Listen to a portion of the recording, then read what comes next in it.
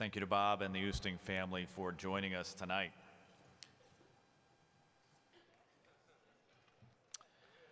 Our final inductee this evening was a major part of our volleyball program in the last decade. Individual is one of only 4 players in program history to amass 1,000 kills and 1,000 digs. Also ranks second in kills, 5th all-time in digs, and 6th in attack percentage. Please join me in celebrating Hannah Brickley.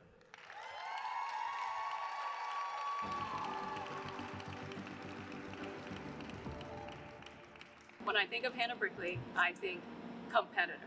Steady and reliable and a workhorse. Like, she was going to get it done. And the hardest worker you could ever ask for. Consistent, reliable presence on the floor for 6 rotations.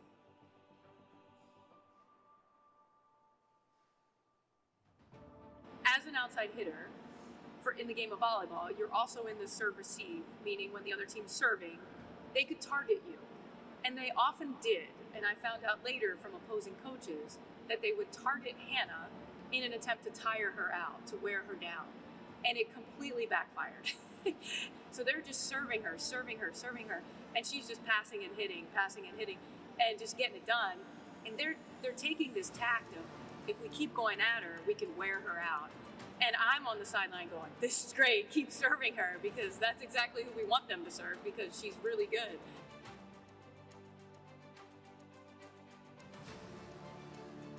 I mean, it's obvious if you just went to a volleyball game that she's super athletic. So she's coming into basketball extremely rusty. Even though she was a college athlete, she didn't play basketball for 2 years. She was physical, she was strong, she was like strong like bull, right? Her senior year, we had plays by color. So for example, green meant go, while purple, P, purple, post. It meant feed the post. Really what it meant was feed Hannah. What's a color that starts with an H? It really should have been that, right? Because everybody knew that purple meant post, but really it meant give Hannah the basketball in the post and let her do her thing.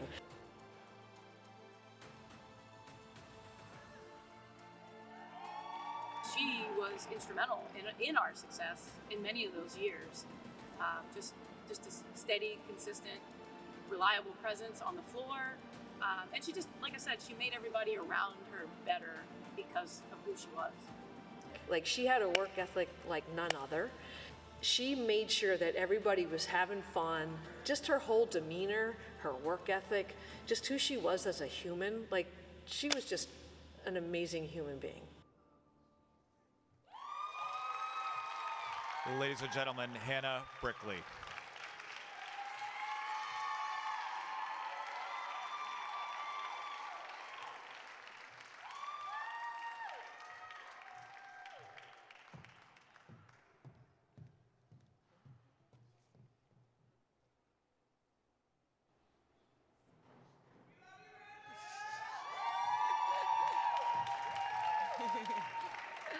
Hello.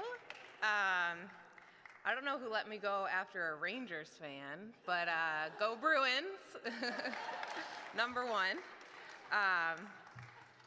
Number 2, I just wanted to start off by saying thank you to everyone that's here tonight.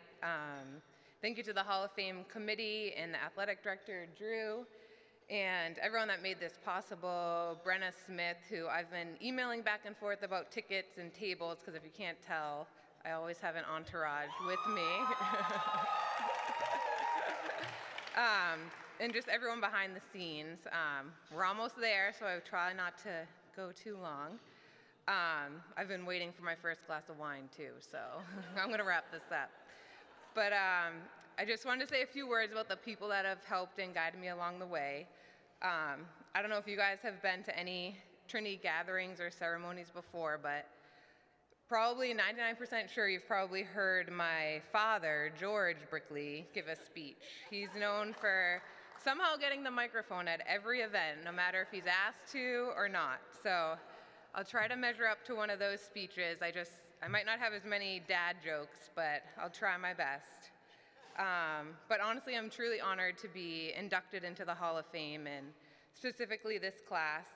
As you've heard everyone before me, amazing athletes in Lanier Drew, who basically started every women's sport here at Trinity, people that played professionally, all of these things. The man who the court I played in for 4 years, or the gymnasium I played in for 4 years.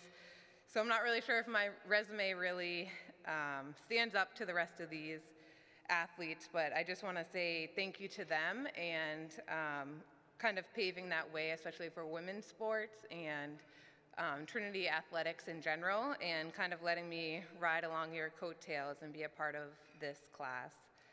I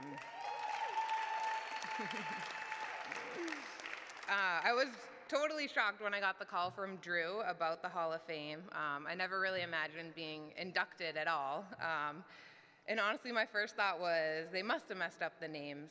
You know, I think they meant Cindy Brickley. That's my mom that you heard about. She was a 3-sport athlete. I only played 2 sports. And she was voted top female athlete in her class. So I'm still convinced they probably had us mixed up, but I didn't really want to say anything till now because I feel like they can't take it away at this point. That would be, so I figured I'll just capitalize on that mistake, and then maybe we can get you in next year, Mom. First I want to thank all my coaches, my mentors, my teammates. I wouldn't be standing up here without any of you guys. All the way to my professors. My Professor Foster is here, one of my biology professors. And for volleyball, Coach Bowman, all my assistant coaches along the way. Just thank you for everything you've done for me. One story I wanted to share about Bowman and volleyball. And so there's a little background you need for this, but I was pretty superstitious. I liked routine. So every day I ate a cheese sandwich. I just white roll American cheese, that's it. No, not toasted, no condiments, just good old dry cheese sandwich every day. And I used to eat it before games, and I'd take a nap, and then I'd play the game. So we usually got like Subway on our bus rides to the games, and that was always my order. And Bowman, the health guru, always gave me a hard time about it, always tried to persuade me to get something healthier. So, you know, finally one day, okay, I'll try. I did. I think it was before our game against Hamilton. We were driving up to New York, and I don't even remember what I ordered, but I know it wasn't my cheese sandwich. And then, long story short, I played probably the worst game I ever played in my Trinity career. I literally couldn't hit the ball over the net. So I think we actually may have won, but I played awful. So after the game, Bowman calls me over, and I'm ready to hear about how horrible I played. I'm like, yeah, okay, here we go. She just looks at me and says, "You're eating a cheese sandwich before every game for the rest of the season." And that was really the only thing that could have made me smile in that moment. And she wasn't joking, and you know that's exactly what I did for the rest of my career, volleyball, basketball.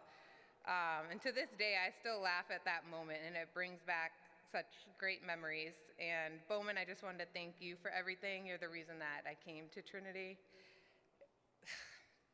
Okay.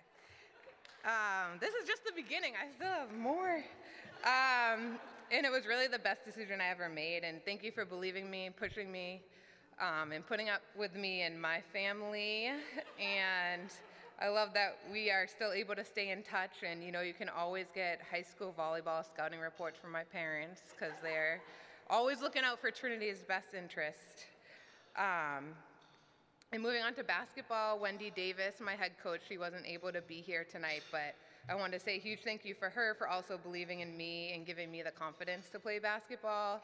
Like I said, I played my junior and senior years after playing volleyball for the first 2 years. With that, I used to work doing stats and announcing for the teams during my freshman and sophomore years for the winter and spring sports. Shout out to Mike Raciti and Dave Kingsley, who we worked with. So I was at most of the basketball games, and I just really missed it as I watched. It was so hard to watch and not play, having played basketball way longer in my life than volleyball. I only started playing volleyball in high school. So eventually I spoke to Wendy, and then she saw my potential, and she really gave me a chance and pushed me to be my best. And I wish she could be here tonight, along with my other coaches, Coach Bob and Coach Mike. Just thank you to all of them. But for basketball, one of my memories, like I wish I could say it was, we had one of our first like home tournament games in years that we actually won. But probably my number one memory from basketball is like a self-proclaimed record that I held. I don't know if you guys can believe it, but I actually airballed. Not one, but 2 free throws my senior year. And it was always the first free throw, too. So then you have to shoot the second one. So I made sure I threw that off the backboard. But yeah, that same year, one of my best friends and my shooting partner, Shay, he also airballed a free throw that season. And ironically, we both were named NESCAC Players of the Year that year. So I say this because, you know, I kind of learned a lesson there that I remember I worked as doing stats as a statistician, and I realized if you have friends high up, you know, maybe these people can help sweep some, you know, stats under the rug when it comes time for like those postseason awards. So just want to say thank you to them because I don't know many Players of the Year that are shooting airball free throws. But I was coming from volleyball, and Bowman didn't let me shoot or do anything for basketball. So, you know, it was hard to go from volleyball to basketball, and I don't really know what your excuse was. But that kind of brings me to my teammates and all my friends that are here. You guys don't know how much it means that you're that you're all here, flying and driving in from all across the country to be here tonight. You guys are really the ones that made Trinity Athletics everything that it was, like my experience, everything that it was. Just this past year, I was being interviewed by Kevin Callahan, who you guys heard talk earlier about giving an oral history of Trinity sports. And he was asking me what games I remembered, what matches, what shots or hits or digs, what were my favorite drills in practice, and on. And we were like on a Zoom, and I was just like, I don't remember any of that. Kind of like Lanier said, I was like, oh, he's like, yeah, you won this big game. And I was like, oh yeah, that game. And he was asking me about practices, and I was like, oh, I do remember this one volleyball practice. We spent the entire practice playing like minute-to-win-it games. And it was like, we had like an Oreo on our forehead. You had to like get it, down into your mouth without using your hands and things like that. And like, I remember all of these things vividly. And I was like, oh, but that's not really what you're asking about. But these are the things I remember. And, van and bus rides to games, being in those little vans, annoying our coaches the whole way as they're driving us. Being on campus during winter break with basketball, where there's no schoolwork, you just get to play basketball. And we got to eat at SIU from their private chef, and actually seeing SIU in the daylight, which was crazy. And I have a lot of memories off the court, as my teammates were my best friends. But I figured I'll keep those to myself, and he probably didn't want to hear all about those, because, I'm talking about like when we would go to the library every Saturday night, study hard, go to bed early so we could wake up early and study some more. And I just felt like those were a little too boring, so I didn't want to let him in on all that, our extracurricular activities. But honestly, I don't know what I would have done without you girls and the rest of my athletic family here, the men's basketball, men's football players. We were all one big family, and I'm forever grateful for you guys. Yes, clap for yourself. Lastly, I wanted to thank my parents and my family. Like I did mention my dad, the avid speech giver. As you've heard a couple people mentioned, he's already in the Hall of Fame, inducted into the first class, big ice hockey stud, holding many records. And I mentioned earlier too, I basically stole my mom's spot. So as Lanier had mentioned, like from this DNA, I didn't really have a choice about being an athlete when I was younger. It was just understood. And my family might be the craziest sports family I know. They can and will talk about sports for hours. And they can usually be found in the corner of a gym 2 hours after a game. The janitors are shutting off the lights, but we're still rehashing the game that I just played. And Bowman knows all about this. And of course, they're all experts, too. They always let me know what I should have done when I made a mistake. Even in volleyball, like I said, I didn't start playing until I was in high school. And my family, no one in my family had ever played volleyball or barely watched, so when I decided to play in high school, don't worry, within a few games, they were all expert volleyball analysts, and they knew all the right plays and everything, so they're quick learners.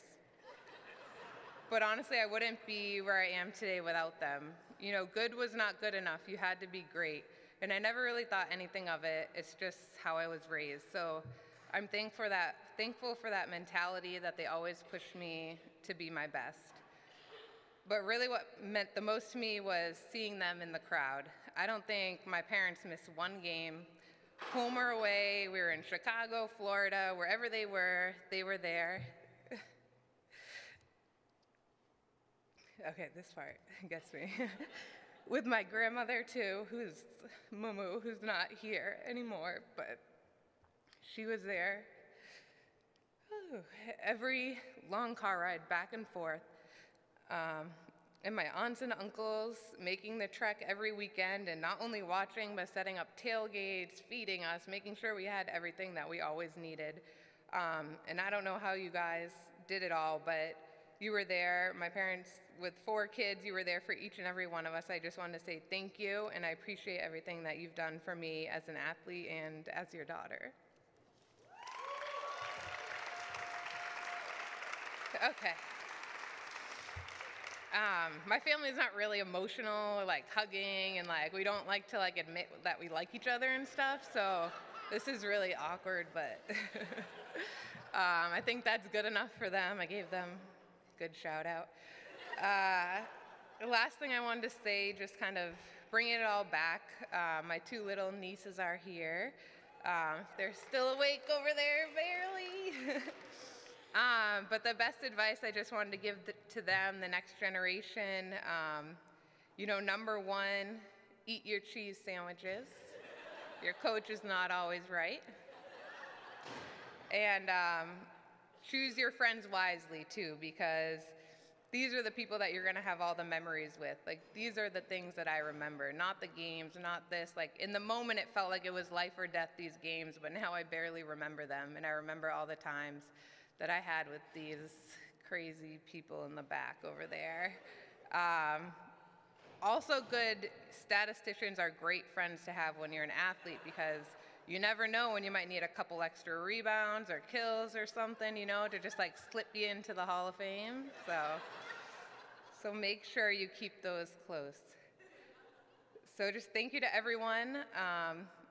If you're looking for me or the Brickley family later, we'll probably be rehashing this speech over in the corner until we get kicked out tonight. So thank you, and now I'm gonna have my first glass of wine.